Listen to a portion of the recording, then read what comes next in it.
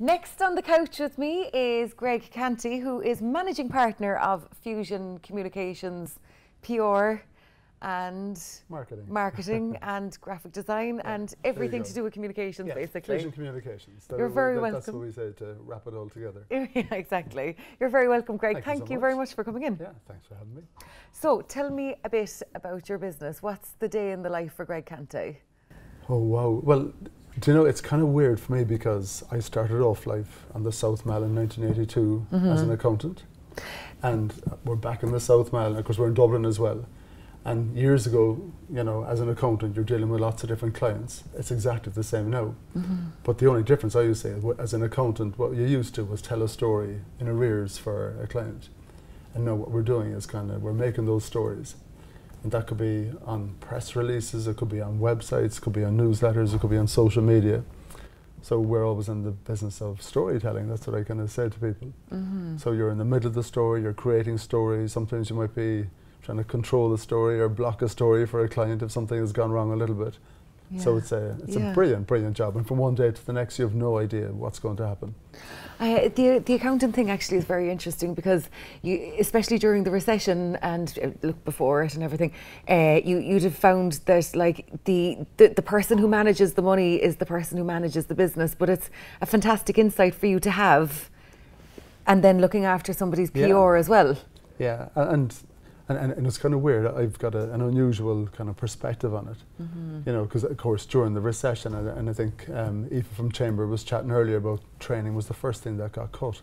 And you can imagine what happened to marketing and advertising and PR and all of those things.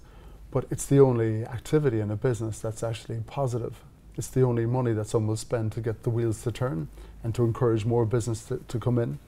So what actually happened, and it made no sense that people cut out all of that stuff. So of course when it cut out, what happened was businesses started going backwards and eroding a little bit. So at least I'm able to have a business conversation with our clients. And that's why I think it's a good advantage to me in the business.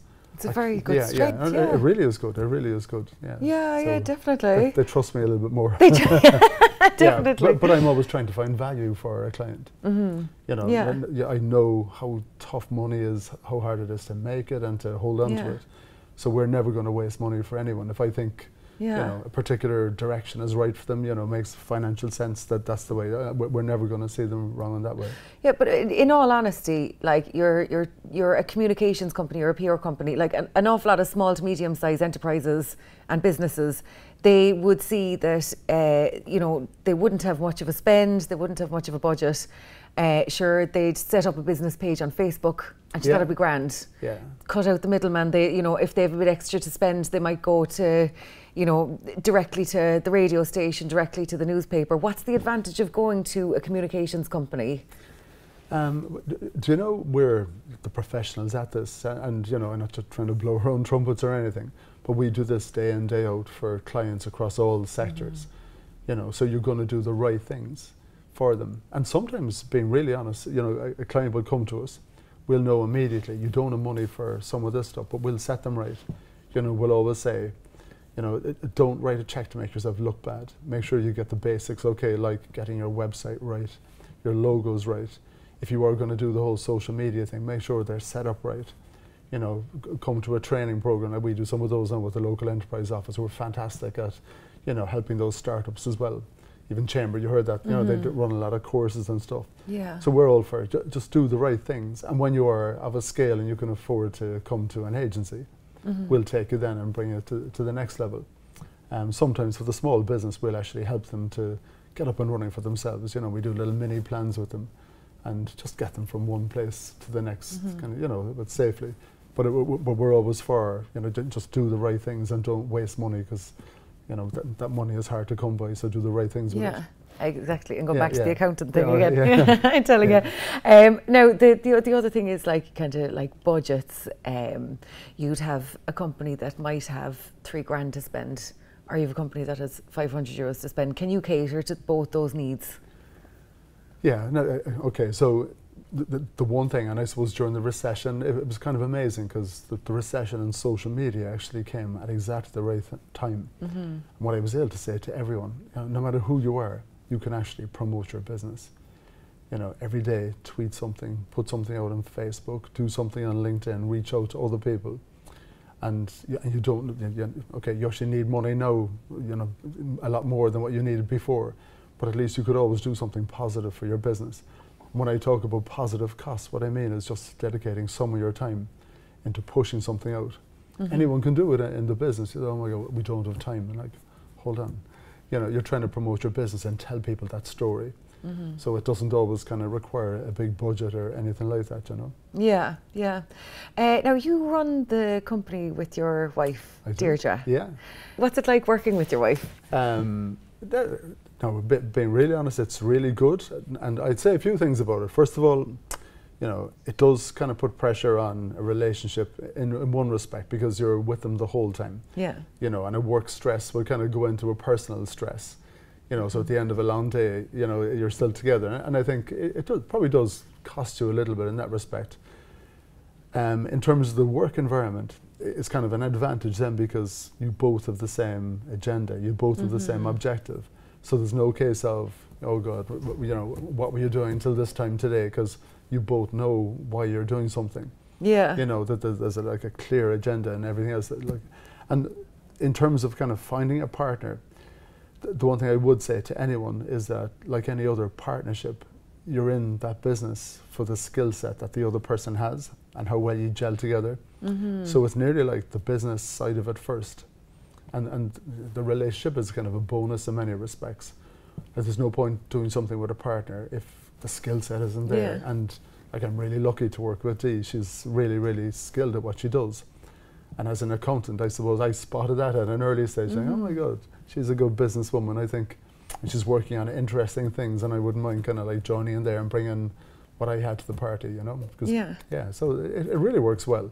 But it's not without its stresses like everything else at the same time, you know. Jeez, when you put it that way, it actually, like, it makes perfect sense, really, doesn't it? Not too bad. Now you've the main headquarters in Cork, but you're also based in Dublin as well. Yeah, we have an office in both places. Yeah. Now, and how we kind of grew our business was, started working from home, then we took an office back in the South Mall, and then a few years later, because a lot of clients want that national presence, so we opened an office in Dublin. So myself and Dee spend half our working week every week in Dublin, but we live in Cork. You must be wrecked.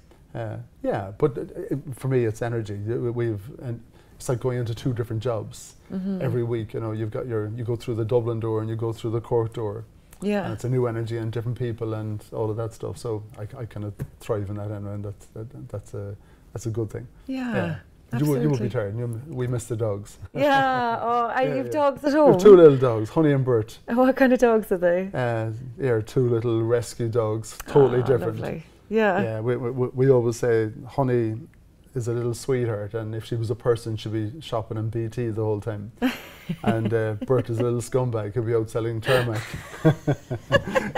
So they're the two dogs. And so do you think that it was the fact that you and your wife started the business from scratch, yourself and Deirdre Waldron, the fact that you started the business from scratch, that you built it together, that maybe that's how it became an effective business, the fact that the two of you work so well together? And yeah, well, she had started it, and she was up and running for a few years, okay?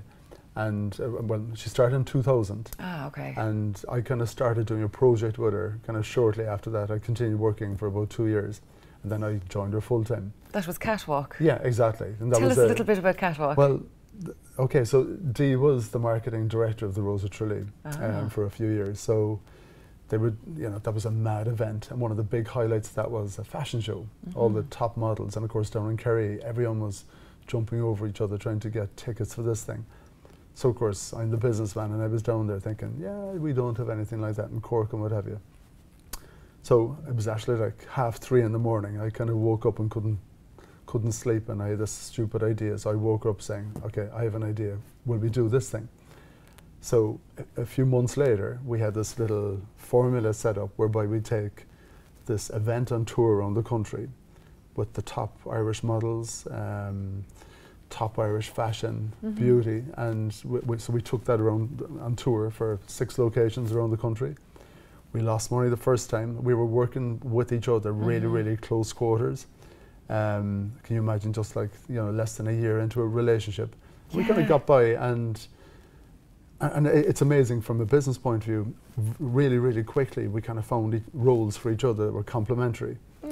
So we'd go to a venue for the sake of argument, just like what you're doing setting things up. Everyone knew instinctively what each person was doing. And we slotted in, and even when the events were done, even stuff like credit control and pitching to sponsors for the next thing. Like, ironically, I used to end up dealing with all the boutiques in the country. So there was a period of time where I knew every fashion boutique, the length and breadth of the country. We'd go in the door and I'd know what labels they were kind of like carrying and who their suppliers were and all that kind of thing. But we just kind of grew that. So what happened was, God almighty, it's a really long story, I'm sorry. You're grand. So I'm just thinking, what an amazing husband. Every boutique in the store. I know, that was good. That was a really good thing. And so we did that for a few years. And as part of that, in order for the event to live and breathe, we had to get loads of PR for it. So a lot of the clients that were kind of sponsors, they used to come to us then after saying, my God, we're thrilled with the PR. Which kind of, if you can imagine, that led to the kind of fusion thing rocking in. So a lot of the clients we had came to us directly as PR clients. And we ended up doing work for a hotel that we used to bring the event to. We ended up doing a lot of work in Killarney where we used to take the events. We ended up doing work for a golf club there, and it just built and built and built. It just grows from there. So it was just myself and Dee, and then we added more and more to the team. So there's 14 of us now. Wow.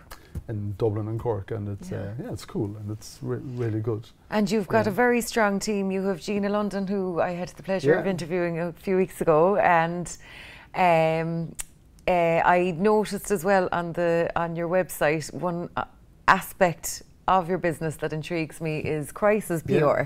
Can you tell me what kind of businesses have you worked with, and what kind of crises do you deal with? Okay. My God, this is, okay, we've had everything from someone being found dead in a hotel. Oh. Yeah, on a Sunday, and having to deal with that. And it was a young person. And if you think about it, this is kind of saving a business time. Something bad has happened. And you have to knee-jerk react. Oh yeah, totally. And you need to be really, really flexible. So, like a lot of the time with PR, you're chasing the media saying, listen, we have a great story here. Could we get it covered on one of your radio shows or going to the newspaper? In this situation, it's the absolute reverse. The media are chasing the hotel in that instance. What the hell is going on? Are people safe? How could this have happened? So you're there and you're trying to feed the hungry media. You're trying to write the perfect press release. Salvage the reputation for for the business or the hotel or whatever, and make sure at the end of it that they're still living and breathing and they have a business. It's really interesting as well because they got solicitors involved, because in cases like that there could be people being sued or whatever. So sometimes you might be trying to say one thing from a media point of view, but the solicitors are saying there's no way on earth you can say anything like that, so you have to be really careful. And then there's just the kind of customer side of it, people with weddings and managing all of that stuff. So that was one really interesting one. And what's amazing with that is it's not static, it's live. You might, and before, and that's even changed because you might say, well, we've got a story and that'll get us to tomorrow. But no, you have a story and that'll get you to the next tweet. So everyone is just kind of like on top of you straight away. Like if you think, like even over the weekend we had the big storm with George Hook. Yes. And that's blowing up and say, okay, what would you do in that scenario? What would you do in that scenario if you were the sponsor on the show? What do you do in that scenario if you're George Hook? Yeah. And what do you think about that? Because that hotel pulled out, it was a Clayton Hotel pulled out of? The Delata Group or whatever. Delata Group, yeah. You need to assess it from their point of view. Like obviously they had good reason in the first place for sponsoring a show with him, and you kind of wonder, he's a particular character. What we always try to do in it is that my kind of motto is there's opportunities in a crisis.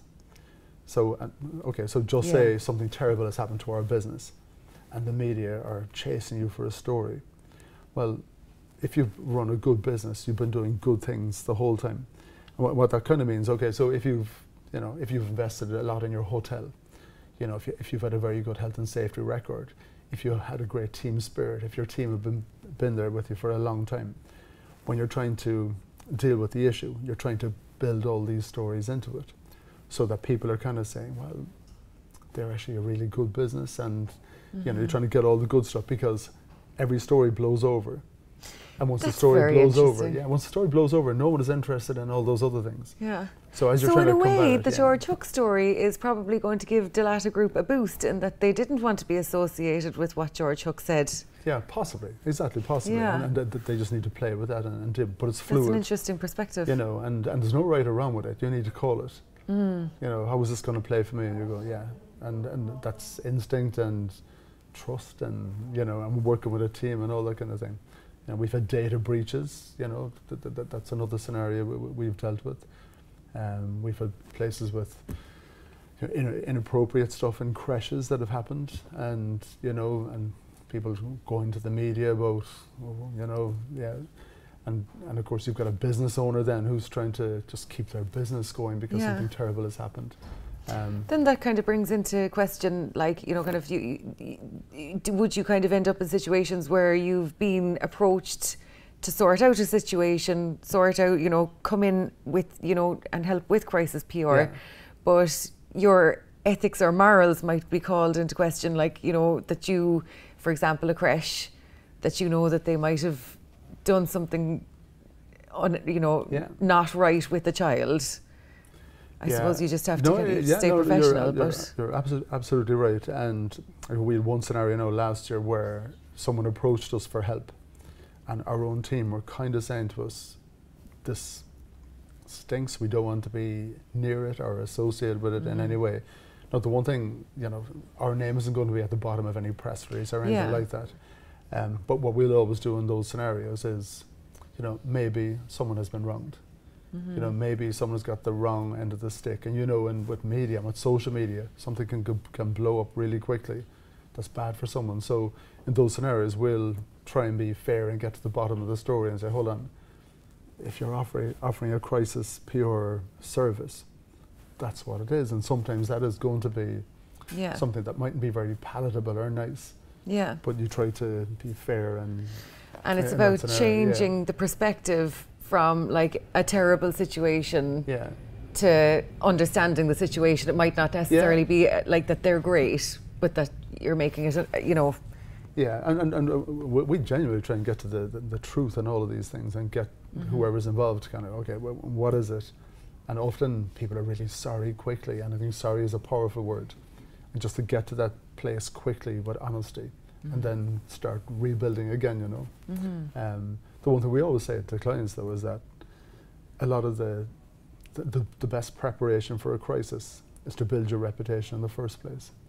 So do good PR, have a good regime about, you know, publicising the things that you're good at. So if an ill wind blows in, people say, oh no, hold on, they're actually a really good company or a good organisation. So, you know, don't be treating them too harshly. So at least that kind of protects you, and then you can deal with the other things, you know. Colgate ad springs to mind. Prevention is better than cure. There you Colgate, exactly. Colgate PR. Yeah, that makes sense. I'd like a PR company like that with that name. That's good. That's good. Perfect. That's perfect, Greg.